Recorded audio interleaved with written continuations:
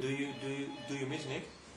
Yes, I do actually. It's a long time ago now, but when he first died, I missed him incredibly because, and I think a lot of, to tell you the truth, I thought, I was a bit angry because I thought, what am I going to do now? Because I was expecting to be getting on with more work with Nick.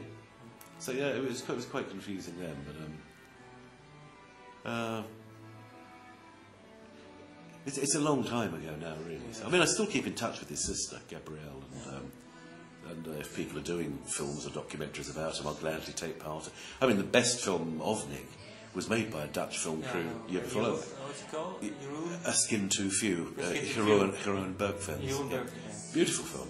And he caught the atmosphere of England better than any English person has ever caught it when they've tried to make things about it. Yeah, because he can look from the outside. Exactly, he looks from the outside.